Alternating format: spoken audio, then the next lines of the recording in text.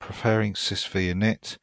Under normal circumstances, after the kernel's done loading and initializing various system components, it attempts to load a program called init, which will finalize the system boot process. The program found on most Linux systems is called SysVinit, and that's the program I'm going to install on our LFS system. So what we need to do here, before we start building stuff, is to actually fetch the files. So what I'm going to do is go to LFS. I'm going to create a sources directory. Sorry, not there. And copy everything into this directory, a bit like we do with the current Linux from scratch. I'm then going to go to my web server.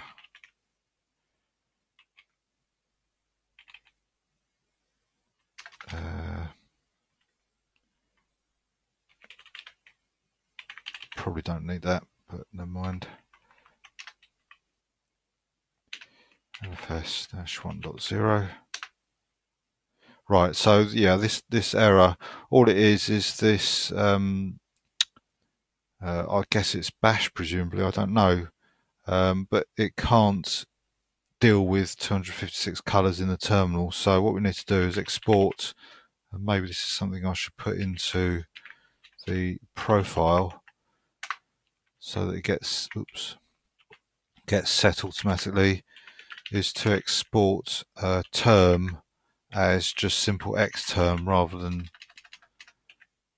xterm 256 color. So if I source that,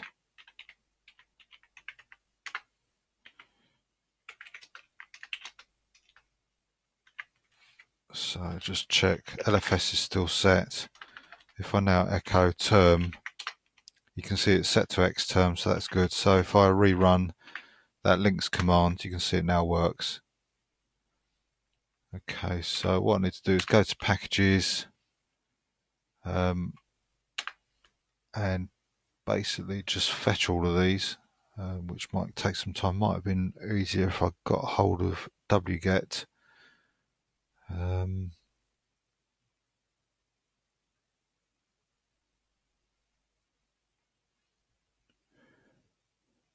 I guess what I could do actually is, what I'll do is load up a new tab,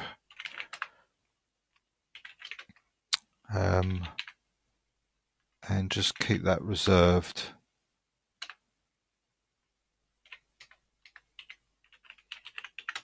To download the packages as we use them. That's probably the best way. So now I need to do telnet p233.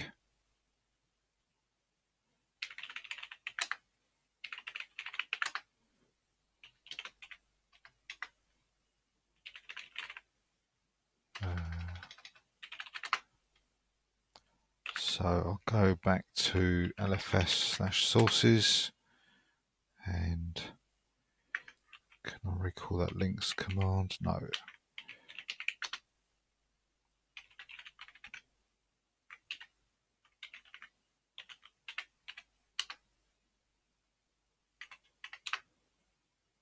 So the first one I need to get hold of is SysVinit, which is not there. It's one of the ones from SUSE. In fact, it might just be easier for me to download all these, but I'll do that offline. It's probably the best thing to do, but I can show you doing this one now. So all I need to do is do D here to download. It downloads it, press enter to save it to disk. It asks for a file name. I'll just take what the default is, and that's done. And as it says, press the left arrow to go back. Let's go back to this tab, do a listing, and there's the file downloaded from the local server. So normally I do this command to extract files because tar is capable of interpreting various archive formats, but this tar is so old it's unable to do that, so we have to do it another way around. Do zcat, which takes the zip file and it uncompresses it, and then sends out the uncompressed stream to standard out, but we want to pipe that through into tar. So just do tar minus x, v, x to extract, v to make it verbose, and obviously give it a file name. So that's the full command, and you can see SysVinit has been extracted now, so we can now change into the directory. And as it says here, we unpack the SysVinit archive we've done. Now go to the source directory, and these instructions can be a little bit difficult to read. It looks like that source is in the same font as the general text. Other times there's italics, sometimes there's completely different fonts, so you have to read it carefully to see what you're dealing with. Now it says edit the makefile file, so let's do makefile. Somewhere in this file, but before the rule all, put this variable root, and again there's spelling mistakes, and this is where you can see that the T and the space have been interchanged, so it should say put this variable root equal $lfs. So somewhere in the file, but before the all rule. So likely place looks like here would be good. So we put in root equals $lfs and proceed. Now I'm not sure if $lfs will be interpreted by the script. It probably will be, but just to be sure, I'm going to explicitly put in in fact, I think this should be the dev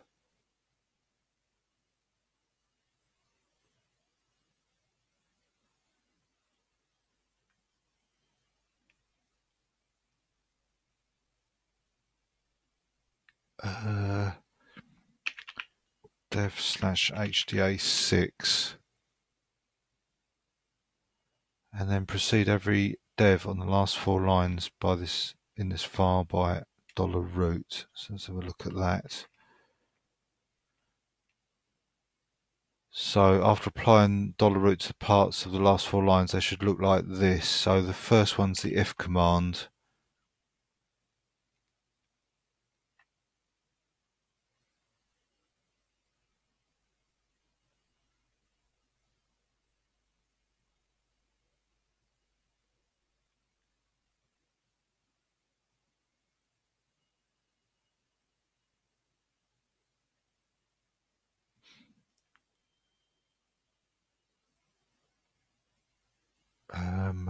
Right, I didn't make a note of what this should actually be now after applying the root.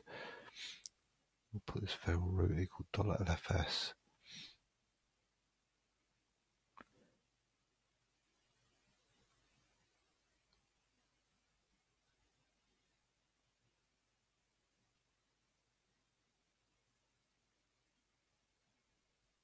Right, well, we definitely need to put $root in here. So $, open bracket, root in capitals. So let's copy that. And it needs to precede this dev here, this one here, and that one there. Now the fact that this has got RM and make node indicates that this shouldn't be a dev, it should be the file system. So let's go back. So that probably should be MNT LFS. So let's save that. Now it tells us to compile the package by running make ld flags equals static.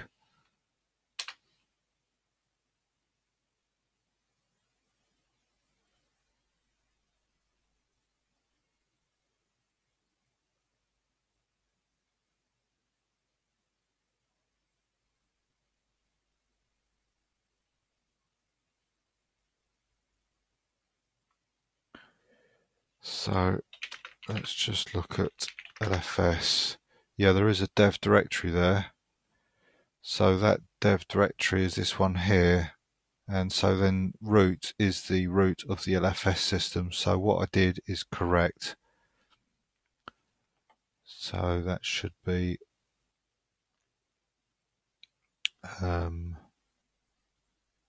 just update my notes here, /mnt/lfs.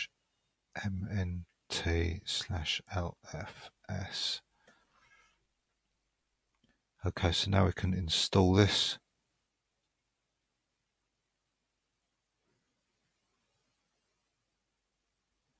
Yes, that's right. That's why we put the root in here. It's to install it at this root position. So when we do this install, it shouldn't be overwriting the system. We can double check that. You can see it's written to mnt/lfs bin there. All these files, mnt/lfs user bin. So yes, that's why that is tweaked or adjusted to make sure that these files are not installed on the SUSE system, but they're actually installed into the mnt/lfs system. So that's that done. Now we need to configure it. So it says to create a file called init tab in the etc. So insert, we can just copy this, and it's a basic init tab.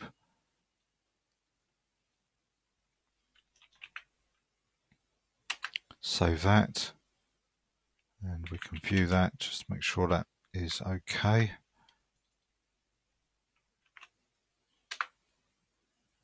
There it is. Now we need to copy the password and group files. As you can see from the init tab file, when we boot the system, and it will start the SU login program. So that's this bit here. Actually, it's probably that bit there. And SU login will ask you for root's password. This means we need to have at least a password file present on the LFS system. We'll use password and group files from the current running Linux system. Since passwords are encoded, it's just easy to copy the already present file and use that instead of retyping the encoded password. Mistakes are easily made, and this way we can avoid extra hassle afterwards.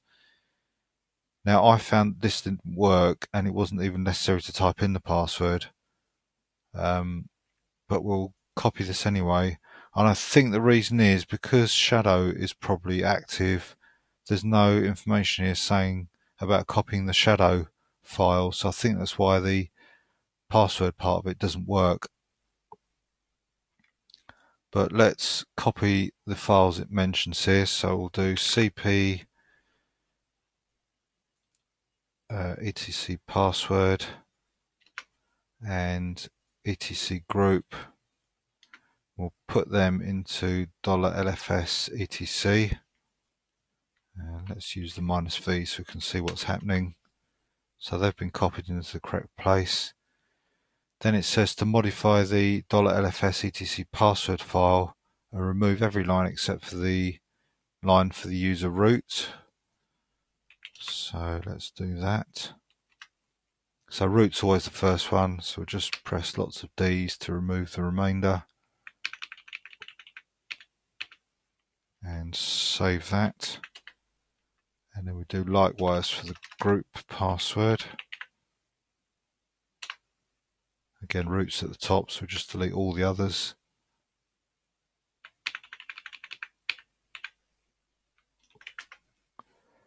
That's that done. Now installing a root shell. When SU login asks you for root password and you enter the password, a shell needs to be started. Usually this is the bash shell. Since there are no libraries installed yet, we need to link bash statically, just like we did with SysVinit. So unpack the bash archive. So that's the next one we need to download. And that's one that's taken directly from SUSE. I couldn't find a newer version prior to the December date, so just use that one. Press D to download.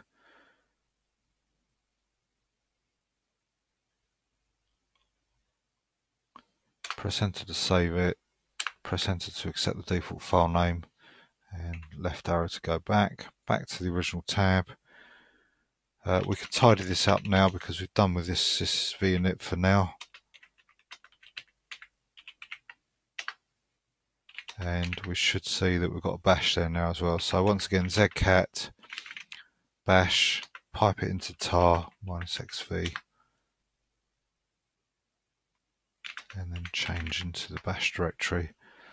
So configure the package by running configure enable static link.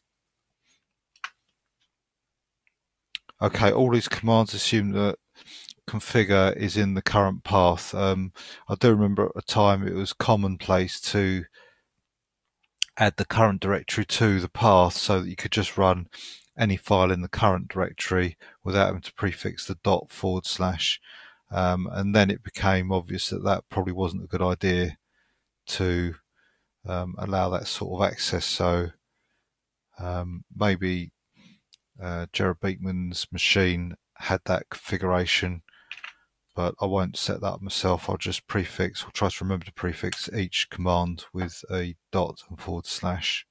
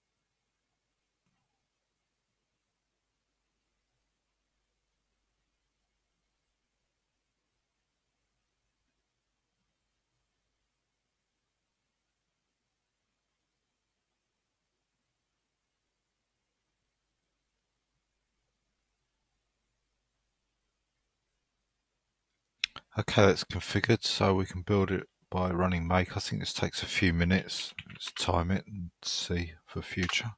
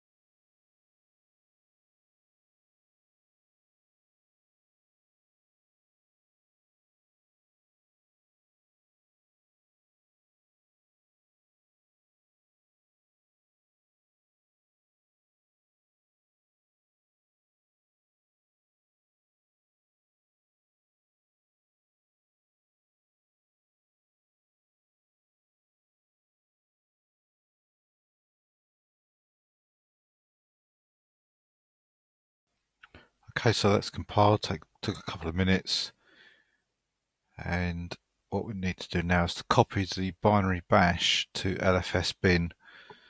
So if we look at this, what we've done, we've built a static version of Bash, which explains why it's so big. It's 2 megabytes, which is quite a big size, especially considering this is a very old version of Bash. And that's because there's no shared libraries that this file relies on. It's got everything it needs contained in that one binary. So let's copy Bash to LFS bin. Let's use the -v again so we can see what's going on. And then it says to create a symbolic link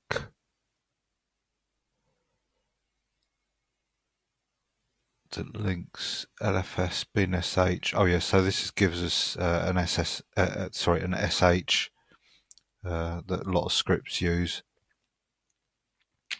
So I'll use ln-sv bash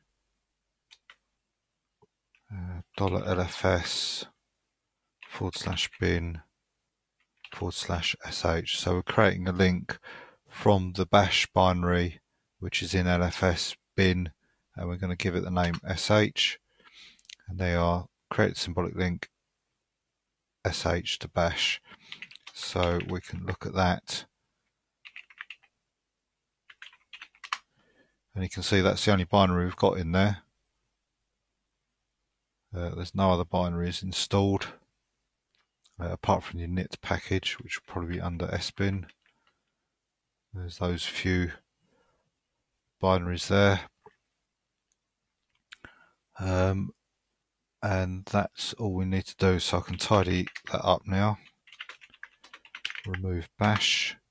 One thing I will do, I just remembered, is for the password, sorry, not that one, the LFS password file. I found that I couldn't log on when it came to the time where you could actually put your password in. It wouldn't accept the password, and I think, like I say, it's because the shadow files aren't copied across.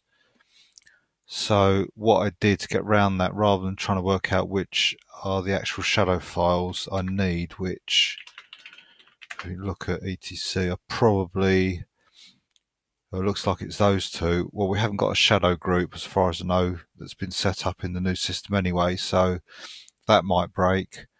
Rather than mess around with shadow, what I decided to do was to remove this X here, which is, that X represents the fact that the password is encrypted. I even tried changing that to something sensible, like, you know, Fred or something, just a clear text. It didn't work either. So what I decided to do is just to remove it, and it does mean it's got the side effect that we can log on to root without having to put the password in. So it just makes things a little bit easier anyway. So it's probably a better option.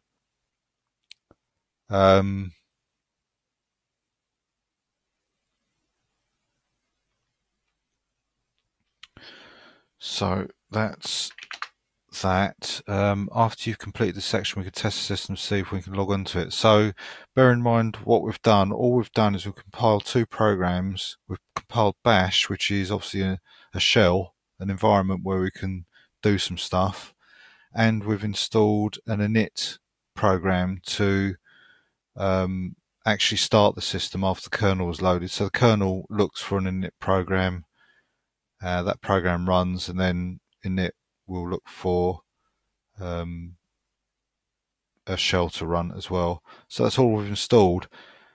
The only other thing we've got in the new system is a kernel, and even that's not on the actual partition, because we're sharing the boot partition. It's using the SUSE 6.1 partition. So you can see how this is already quite interesting to build this. We can see straight away what is the minimum to get a Linux system up and running with a command prompt.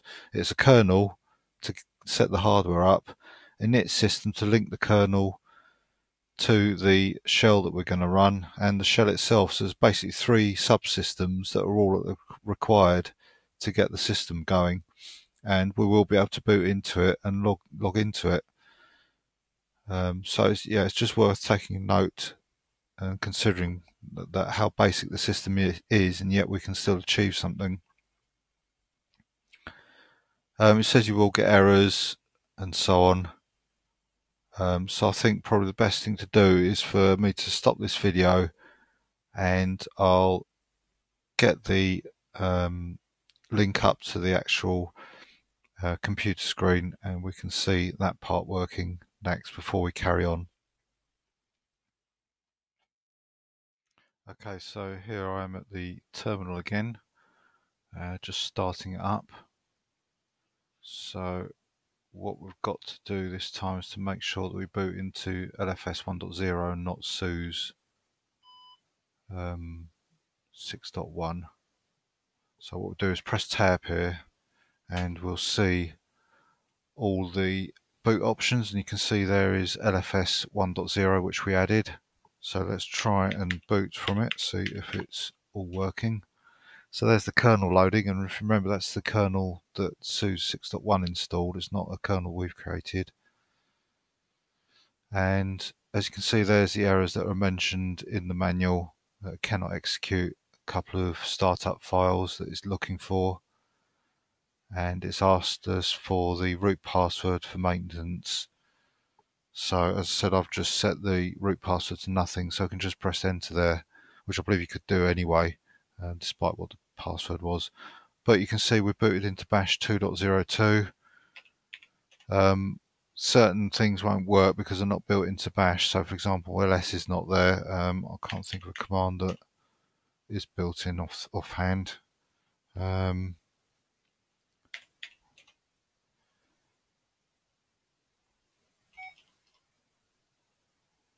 Well, there's the programs that are installed on the system. Let's try that message one. Not sure. Message is no, I presume that means. Yeah, I can't think of any intrinsic commands now that are built into bash. But anyway, you can see we've got a system that's working. It's booted correctly. We've got a bash prompt. There's just not a lot we can do because what you see on the screen is literally all the programs that there are, and even they won't work properly. As you saw in the book, it mentioned that if we try to do shutdown, it will respond with a message saying what it can't find, why it's not working, and it just basically says you don't exist, go away. So it's refusing to execute the command because the system's not configured in the correct way. So as it said in the book, all we can do from this point is to reboot with the F flag to force it, and reboot back into SUSE 6 and carry on. So I'll do that now. And you can see this is why the operating system was set up as read-only, because obviously we're not shutting down cleanly, it's just restarting effectively.